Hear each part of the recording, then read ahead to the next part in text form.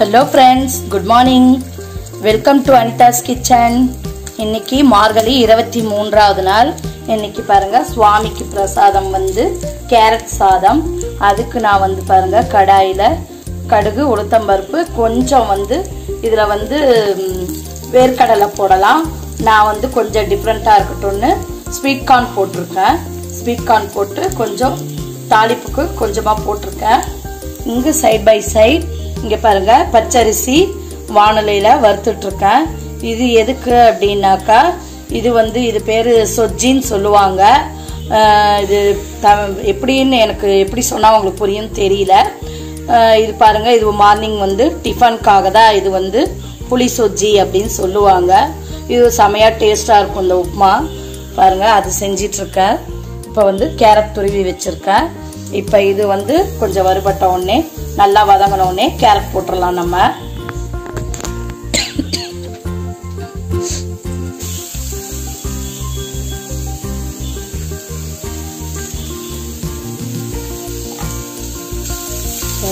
இது நல்லா வதக்கிட்டு நம்ம அப்படியே தண்ணி தெளிச்சு மூடி வச்சிருவோம்.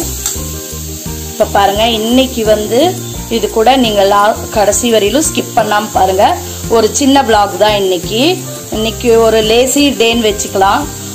ரொம்ப அதிகமா எந்த ஒரு ரெசிபியும் இதுல இல்லை. ஆனா ஒரு ஷாப்பிங் ஹால் வீடியோ மட்டும் இருக்கு. அதை நான் உங்களுக்கு காட்டுறேன்.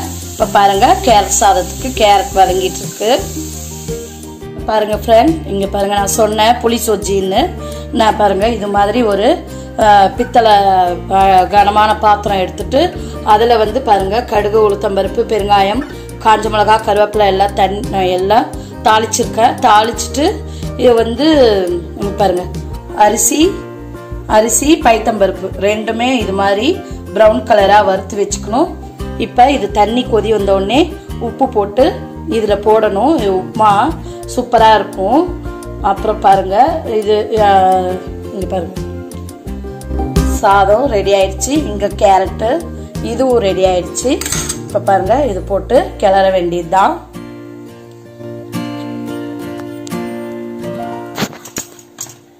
பாருங்க கேரட் சாதம் சுவாமிக்கு நைவேத்தியத்துக்கு ரெடி ஆயிடுச்சு.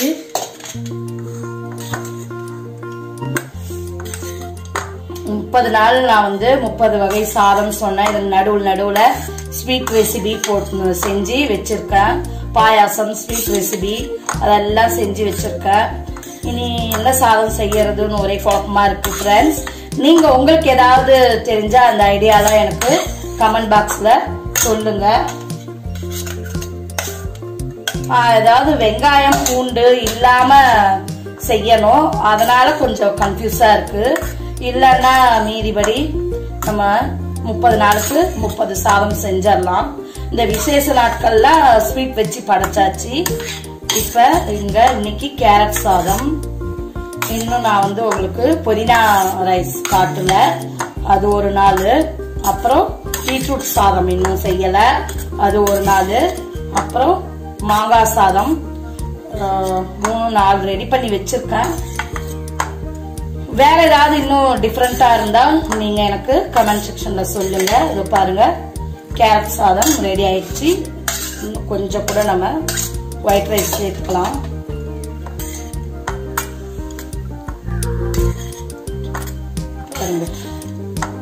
சூப்பரா கேரட் சாதம் ரெடி ஆயிடுச்சு. இப்ப பாருங்க இதுல வந்து பாருங்க தண்ணி கொதிக்குது.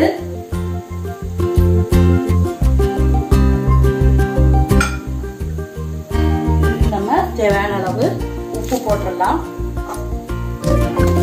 உப்பு போட்டுட்டு அரிசி ஃபுல்லா நம்ம இதுல சேர்த்தரலாம். இது வந்து ஒரு அலாக்கு அரிசி அப்படின்னா வறுத்த அரிசி பருப்பு 2 சேர்த்து 1 அப்படின்னா இது 3 தண்ணி வைக்கணும். 3ல இருந்து 3.5 வரையிலும் தண்ணி வைக்கணும். பாருங்க சூப்பரா இருக்கும். நான் செஞ்சு காட்டுறேன். இதெல்லாம் ட்ரெடிஷனல் டிஷ். பாருங்க அந்த காலத்து பெரியவங்க செஞ்ச டிஷ் தான் இது எல்லாமே. பாருங்க இப்ப அப்படியே வந்து பெரிய இதுலயே இருக்கட்டும். இருந்து அப்படியே மூடி வைக்க வேண்டியதுதான். பெரிய ஃப்ளேம்லயே இருக்கட்டும், அப்படியே மூடி வைக்கணும். இது எல்லாமே தண்ணி எல்லாம் இழுத்ததுக்கு அப்புறம் காட்டுறேன். இப்போ பாருங்க ஃப்ரெண்ட்ஸ், தண்ணி எல்லாம் நம்ம இப்போ ஊற்றின தண்ணி எல்லாமே பாருங்க நல்லா வந்து இழுத்துருச்சு. இங்கே பாருங்க மலர்ந்து இருக்கு. இப்போ நான் வந்து சிம்மில் தான் வச்சிருக்கேன். நான் இது ஒரு 5 நிமிஷம் இருக்கட்டும். நல்லா இப்போ இதை வந்து நல்லா அழுத்தி கிளறி விடணும். அது எப்படி கிளறதுன்றதை நான் காட்டுறேன். பாருங்க ஃப்ரெண்ட்ஸ், இது வந்து நல்லா பாருங்க இது மாதிரி இப்போ அப்படியே சாதமா இருக்கு பாருங்க. இப்போ வந்து இதை வந்து நம்ம நல்லா அழுத்தி கிளறணும். எப்படின்னா அதை பாருங்க இப்படி அழுத்தி அழுத்தி கிளறி விடணும். அரிசி முழுசா இருக்கும், சாதம் மாதிரி ஆயிடும். ஆனா இது மாதிரி இப்ப நம்ம இத அழுத்தி கிளறினா உப்புமா மாதிரி ஆயிடும்.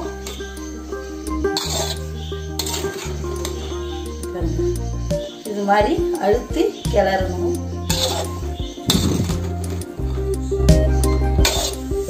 இதுதான் இன்னைக்கு எங்களுக்கு பிரேக்ஃபாஸ்ட். இதுதான்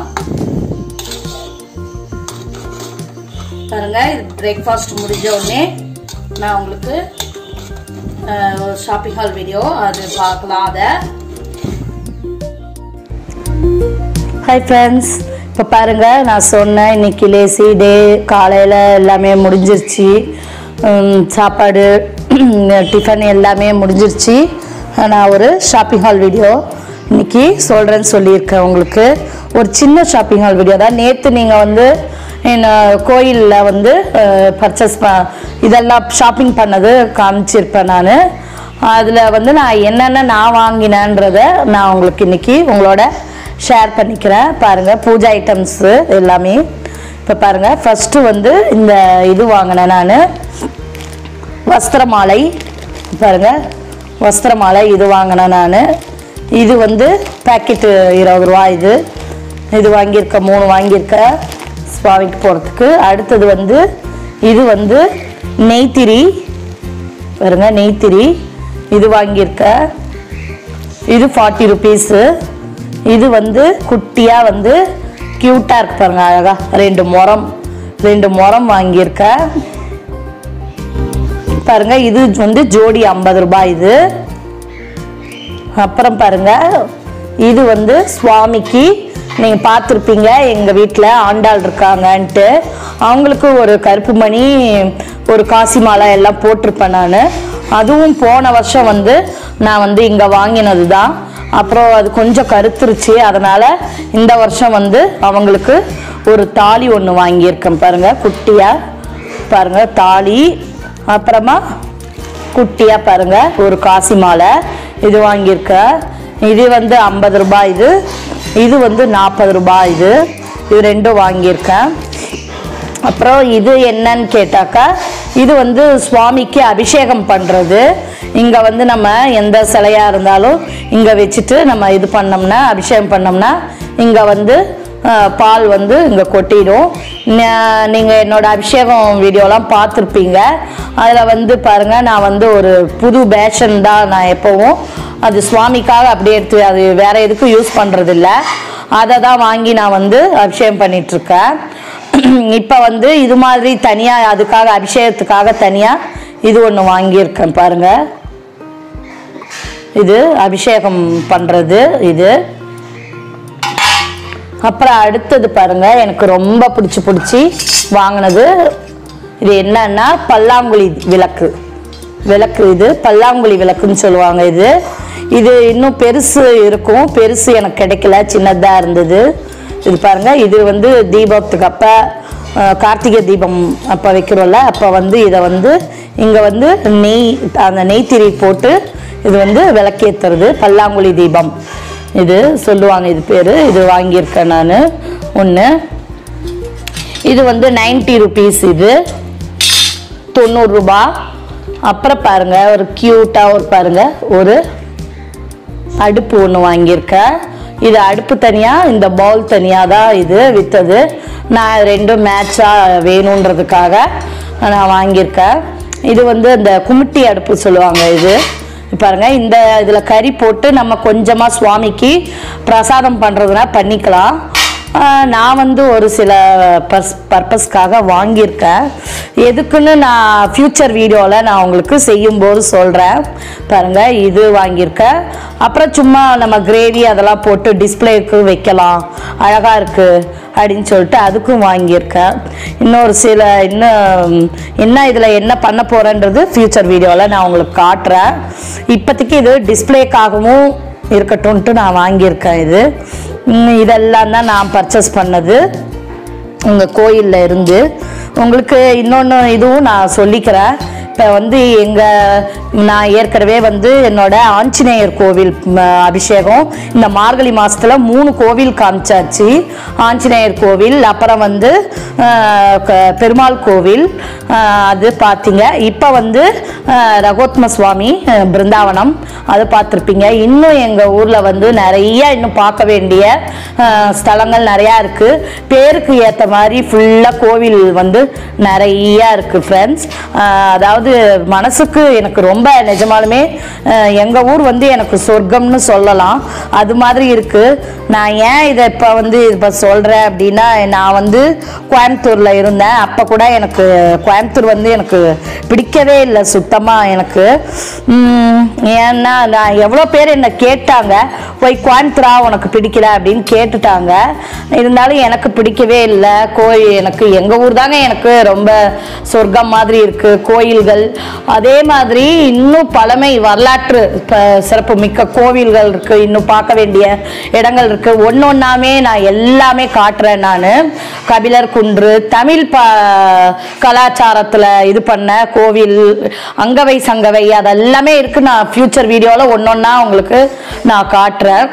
இப்போ என்னன்னா, அதாவது எதுக்கு சொல்ல வந்தேன் அப்படின்னாக்கா, என்னதான் இருந்தாலும் சிட்டி வேற, இது மாதிரி இது வேறதாங்க. சின்ன ஊர் வேறதான், பெரிய சிட்டி வேறதான். இங்க இருக்கிற திருப்தி நமக்கு அங்க கிடைக்காது. எதுவாக இருந்தாலும் நம்ம ஊரில் எங்கள் ஊரில் சுற்றி கிராமம், எதுவாக இருந்தாலும் காய்கறி முதல் கொண்டு ஃப்ரெஷ்ஷாக வாங்கிக்கலாம், செஞ்சுக்கலாம், எல்லாமே பண்ணிக்கலாம். ஆனால் அங்கே அப்படி இல்லை. என்னதான் இருந்தாலும் சிட்டி, அங்கே எல்லாமே விலைவாசி அதிகம் இருக்குது. அதனால் எங்களால் எது ஒரு பொருளாக இருந்தாலும் நம்ம ஊரில் கிட்டவே இருக்குது, நம்ம போய் வாங்கலாம். அங்கே கொஞ்சம் தூரம் போகணும், எதுவாக இருந்தாலும் தூரம் போகணும், செய்யணும். அதனாலேயே எங்களுக்கு கோயம்புத்தூர் எங்களுக்கு பிடிக்கல. ஆனால் கொஞ்சம் பழக பிடிக்குமோ என்னவோ தெரியல. ஆனால் எனக்கு எங்கள் ஊர் தாங்க எனக்கு சொர்க்கம் மாதிரி இருக்குது. அதை நான் உங்களோட ஷேர் பண்ணிக்கணும்னு நினச்சேன். இப்போ இது சுற்றி மார்கழி மாதம் ஃபுல்லாமே நான் கோயில் தான். இங்கே எங்கள் ஊரோட அருமை பெருமைகள்லாம் நான் உங்களுக்கு காமிச்சிட்டே வரேன். இன்னும் இருக்குது, நான் அதையும் நான் உங்களுக்கு வர ஒன்றொன்னா நான் எல்லாமே காட்டுறேன். இப்போ இதோட இந்த விளாக் இன்னைக்கு ஒரு சின்ன விளாக் தான். இதோட இதை முடிச்சுக்கிறேன். இதெல்லாம் எப்படி இருக்குன்னு சொல்லுங்கள், நல்லா இருக்கான்னு சொல்லுங்கள், எனக்கு கமெண்ட் செக்ஷனில் சொல்லுங்கள். அப்புறம் என்ன வேறு, அவ்வளோதான். இன்றைக்கி இதோட நான் முடிச்சுக்கிறேன் ஃப்ரெண்ட்ஸ். நீங்களும் உங்கள் லைக் பண்ணுங்கள், ஷேர் பண்ணுங்கள். நாங்கள் புது சேனல் நான் சொல்லியிருக்கேன். இதுலேயே நடுவில் கொஞ்சம் எனக்கு கேப் வந்துருச்சு. என்னால் முடிஞ்ச அளவுக்கு நான் ரொம்ப ட்ரை பண்ணி எடுத்துகிட்ருக்கேன். அதனால் நீங்கள் நிறையா எனக்கு சப்போர்ட் பண்ணுங்கள். உங்களுடைய கருத்துக்களை எனக்கு சொன்னாதான் எனக்கு அது இன்னும் 2 எனக்கு மோட்டிவேஷனை கொடுக்கும். வேறு என்ன பண்ணலாம் ஏது அப்படின்றது எனக்கு நல்லா ஒரு மோட்டிவேஷன் கொடுக்கும், இன்ட்ரெஸ்ட்டை கொடுக்கும், இதை செய்யலாம் அதை செய்யலான்னு. அதனால் உங்களோட கருத்துக்கள் எல்லாமே எனக்கு கமெண்ட் செக்ஷனில் சொல்லுங்கள். உங்களோட ஃப்ரெண்ட்ஸ் கிட்ட என்னோட வீடியோவை ஷேர் பண்ணுங்கள், லைக் பண்ணுங்கள், சப்ஸ்கிரைப் பண்ணுங்கள். இதோட இந்த வீடியோவை முடிச்சுக்கிறேன். தேங்க்யூ, பாய்.